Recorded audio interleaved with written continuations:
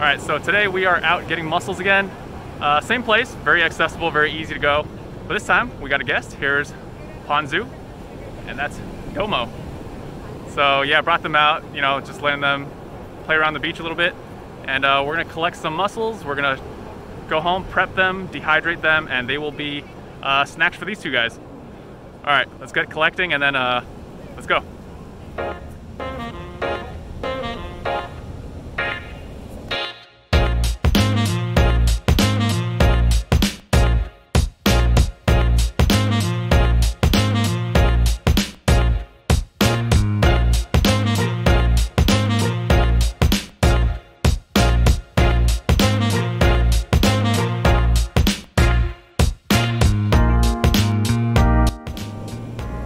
Check out all these little snails on here, a little bed of barnacles.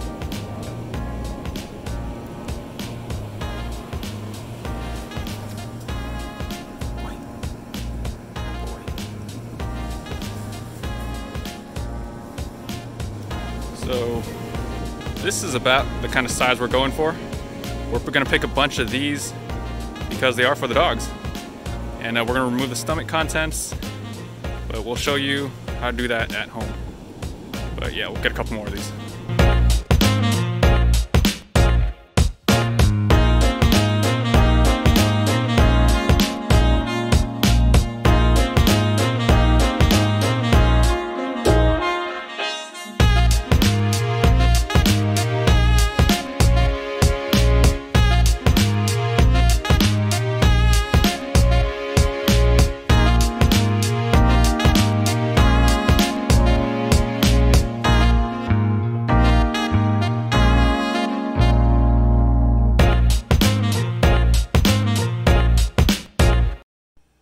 Welcome home. So we just got all our mussels.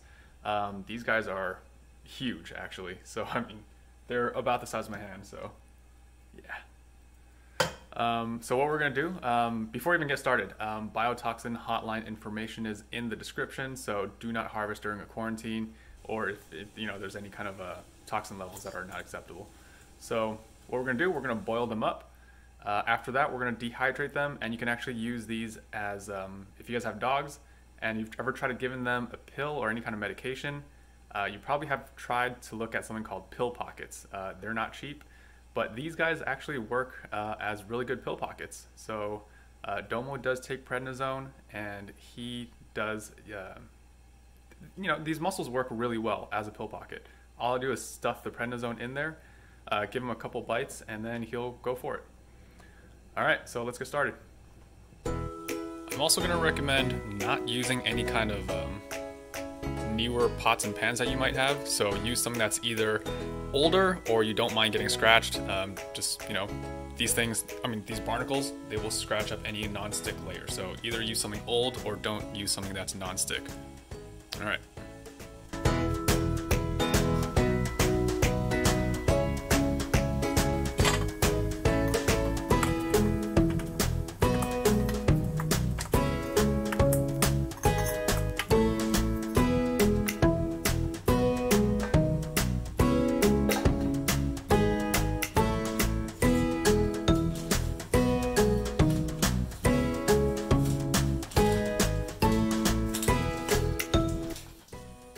So now we're just gonna dump these into some cool water so that we can handle them.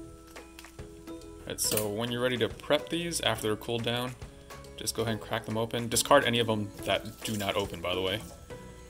And then all you do is that beard, which is that kind of grassy looking stuff over there. All you do is kind of pull that out. So kind of anchor down the rest of the mussel.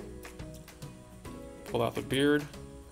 And then also beneath the beard, there is kind of this fibrous kind of material.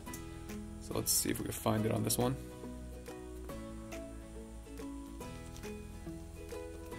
Yep, there it is.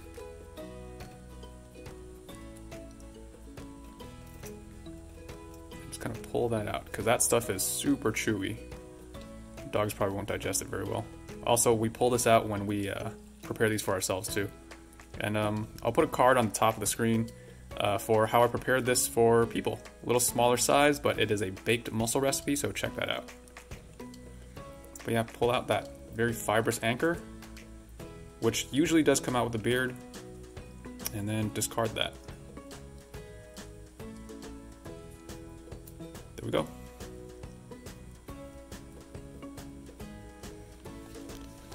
And the rest of it, we will just use for the dogs, and we're gonna dehydrate that part. Wait, one more step. We have to also remove the stomach content. So you'll see in there, it's pretty dark. You'll be able to flip that out, and then you'll be able to pull out all that dark stuff. Usually it comes out in a little pouch. And then also, after you take out the stomach, rinse out any kind of sand that might be in there, and then you're good to go to start dehydrating.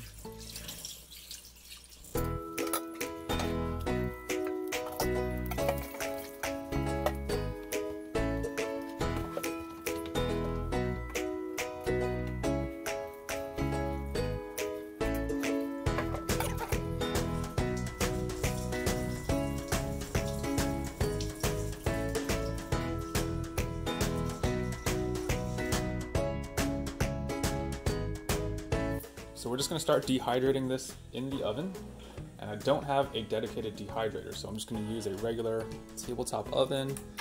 Gonna put on convection and a temperature of, I don't know, say 225.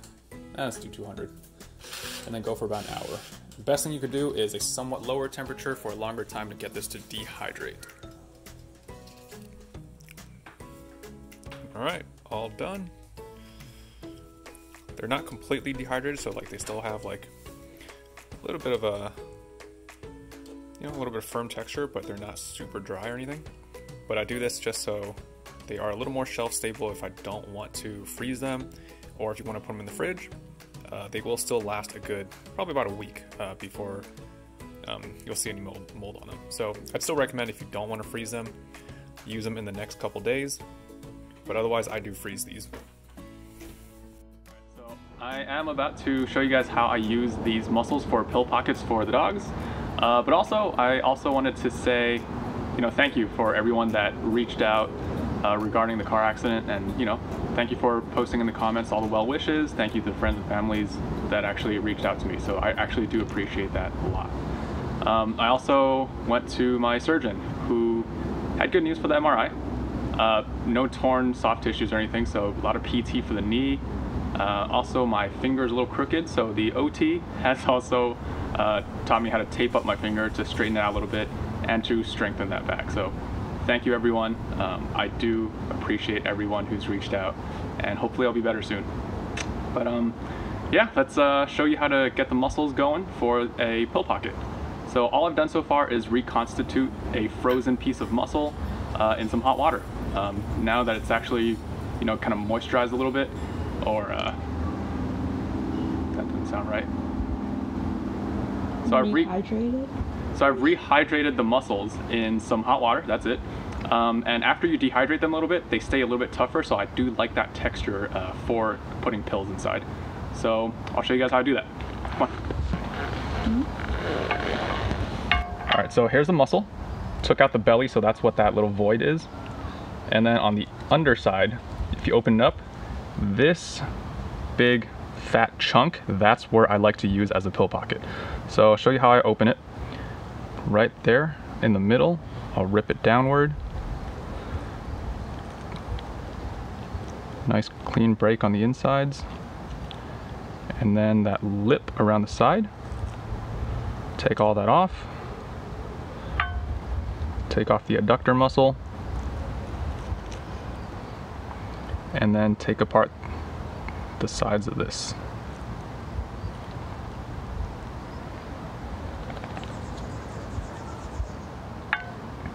Now you're left with just that big fat chunky part. What I'm gonna do is actually cut this open. If you have a big dog, you don't have to cut it open, but Domo's not exactly huge, so cut them open and you get this nice big chunk. I'm gonna stick the knife in there, create a little pocket.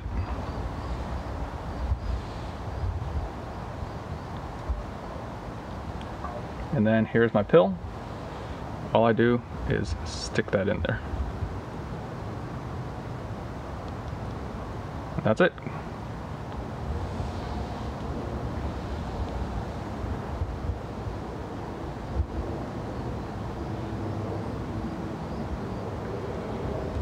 Okay.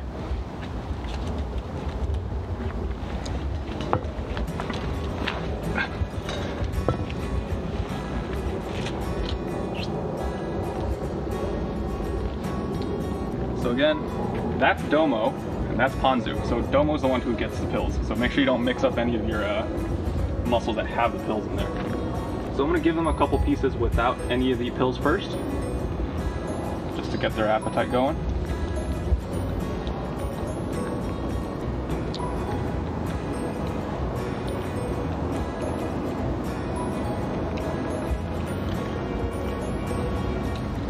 And then this is the one with the pill in there. So see that? I'm gonna give that to him. There you go. Gonna give the adductor mussel to Ponzu.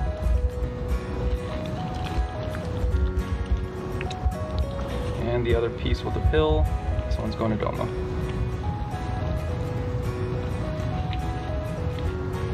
There you go. Doesn't spit out the pill. Mask the scent of the pill pretty well, and then that's it. Way cheaper than a pill pocket too.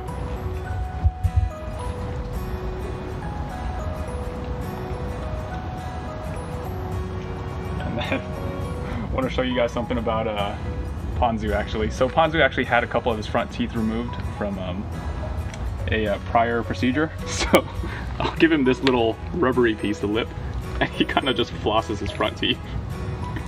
So yeah, he's missing a couple of teeth in the front. He's you know, getting a little bit older now, but they love mussels.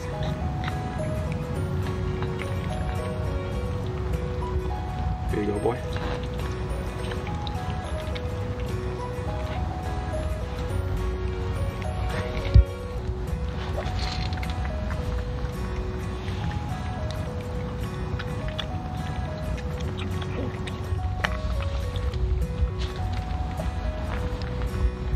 There you go.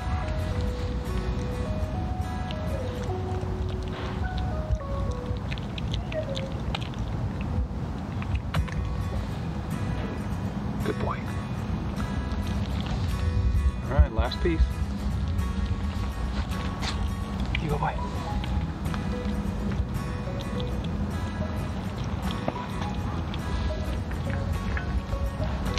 Okay. All right, so that's it. Again, hopefully some of you guys who have dogs or something, this will be a good solution for giving them pills or anything. Even just as a snack, you don't have to use it as a pill pocket. Or actually there's no reason people can't eat it. I've eaten it. Like dehydrated just like that. They taste a little like a jerky.